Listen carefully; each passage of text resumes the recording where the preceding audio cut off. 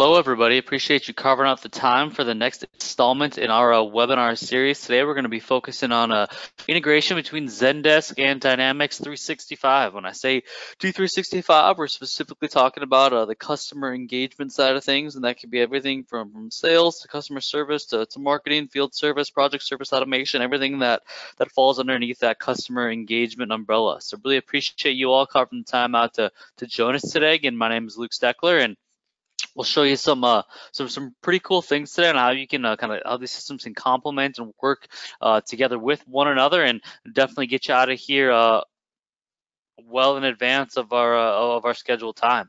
So kind of a quick agenda for the day. We'll look at some integration scenarios between the two. You know, what are some of the common circumstances where people are integrating Zendesk with D365? We'll obviously show a high-level demo, and we'll give some considerations, some things to think about when you are looking to integrate some of these products with either each other, other things to evaluate, and obviously some Q&A throughout as well.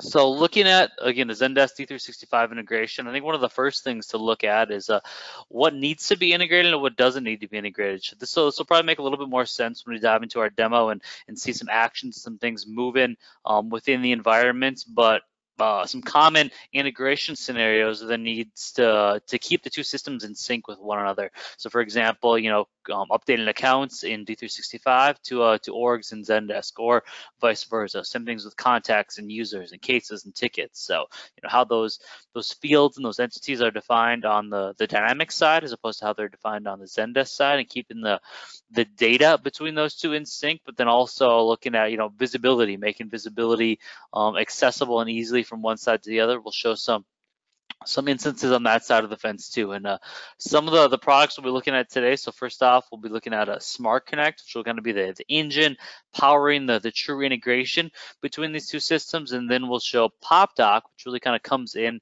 on the ability to, again, areas that we don't need to integrate, but we want that data to be live in real time, and we want to be able to interact with it a few different ways. So again, that'll make more sense when we kind of dive in and see some of these in action. But SmartConnect has been well-versed, well in the market. We've done a really good deal of integrations between Zendesk and D365, and we can, that can truly be a bi-directional integration. So whether we're sending data from Zendesk to D365 or back up wherever it's originating from, keeping those two systems in sync.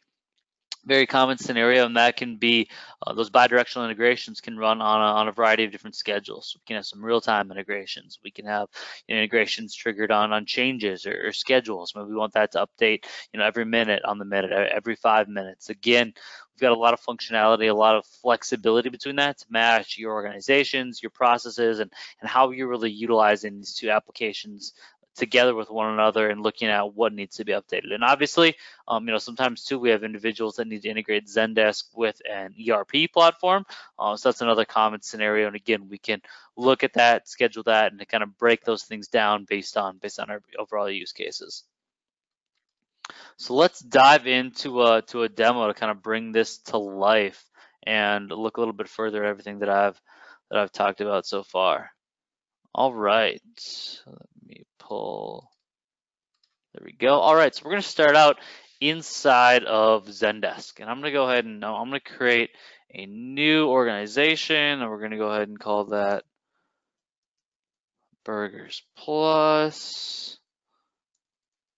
And this will be our the burger chain we're utilizing as our kind of org in our base today. So let's go ahead and add in a new user, and we'll call him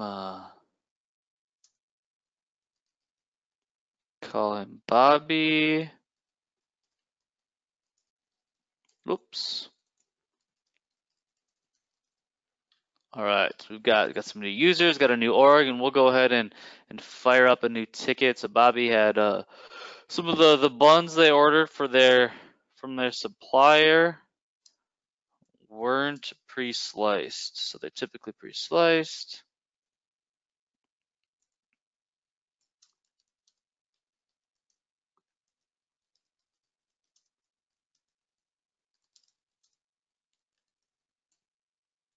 So we'll go ahead and enter this new data inside of Zendesk as our kind of our core. And again, we could flag this as maybe it's an incident, call it normal priority.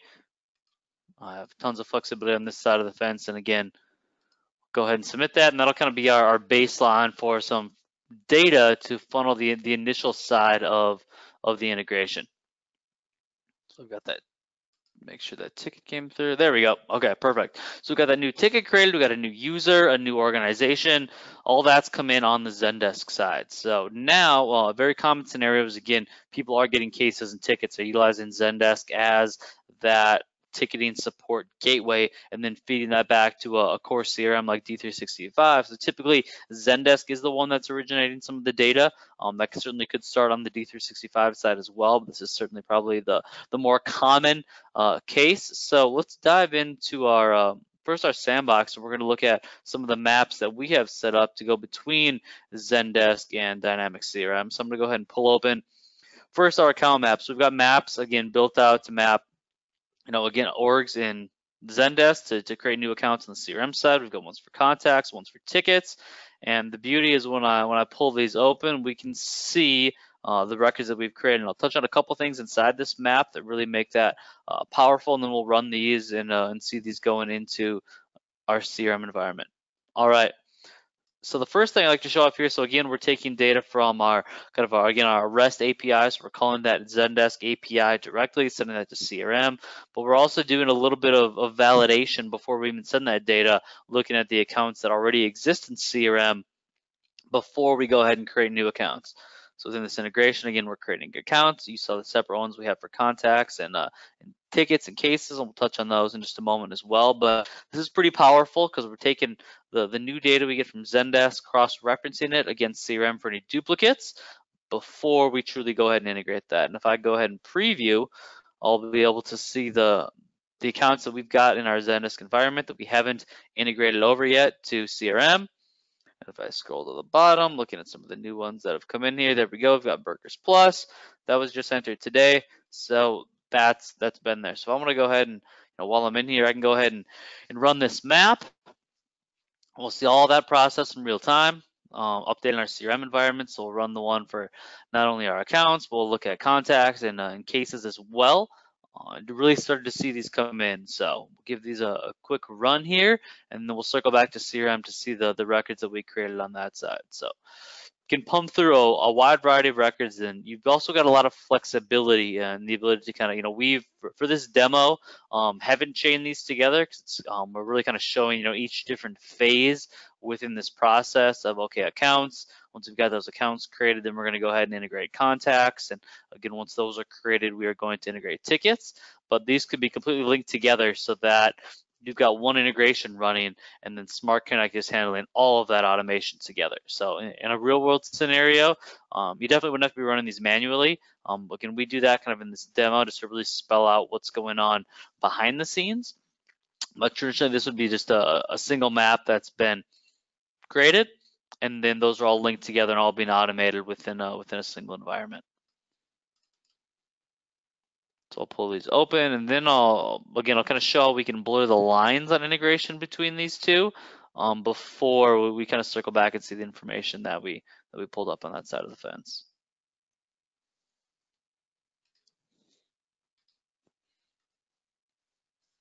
There we go. So I've got my contact map, and I'm just going to click around on that side of the fence. Get those humming.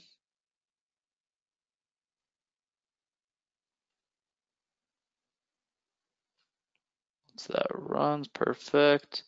I'm going to go ahead and pull up tickets as well.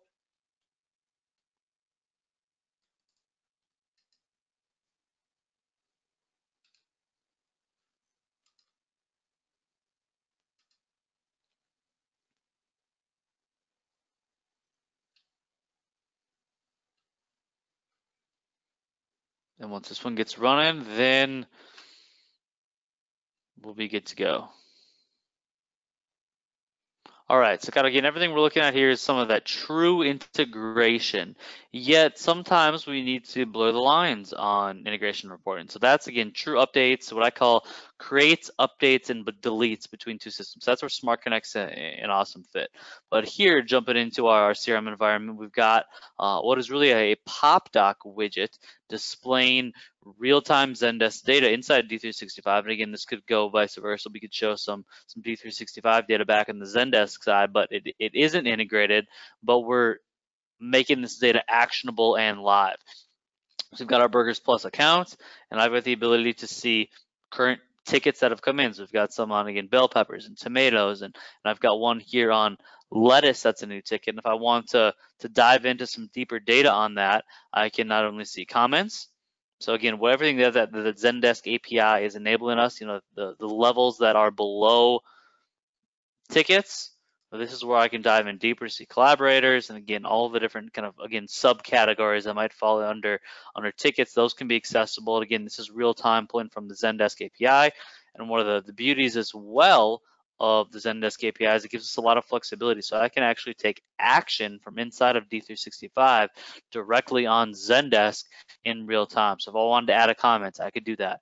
So this is one about a lettuce recall with E. coli. So that's definitely not a normal case. That's a very urgent one. So what we're going to go ahead and do is, so I'm going to pull up, whoops.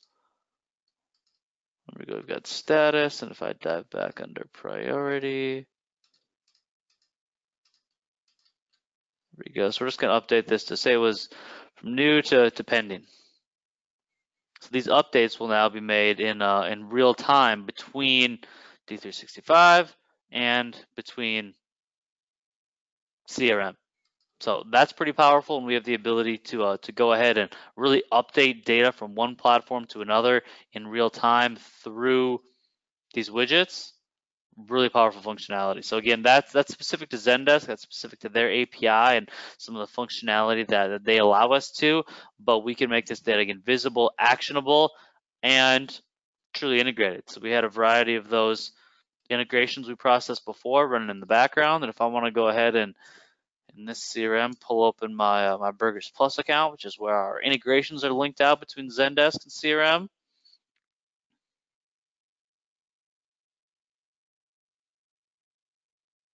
We'll go ahead and pull up that account. We can see the new records that we created after entering those on the Zendesk side.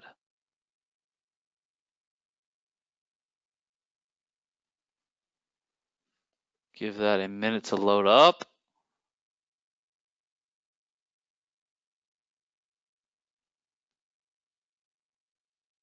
Might have been, there we go.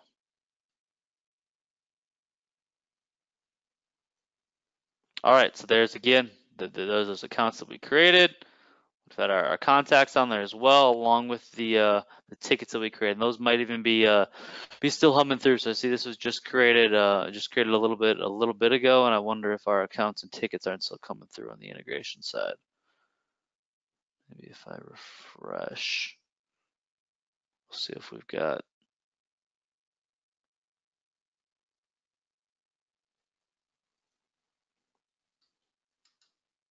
If I dive in, take a look at cases.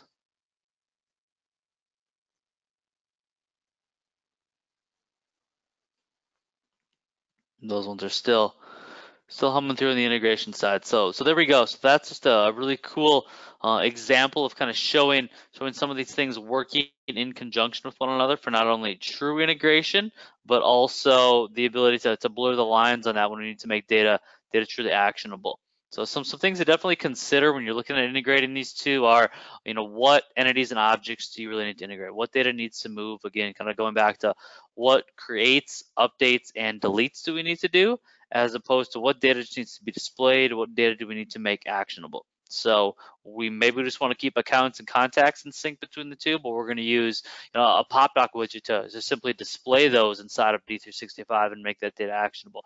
That could be great. When you're looking at any integration, you're going to be diving in on some of the mapping, and that's relatively simple between these two. It's not in most instances and most projects a very complex mapping, but errors certainly can and will occur, whether it's in testing or production.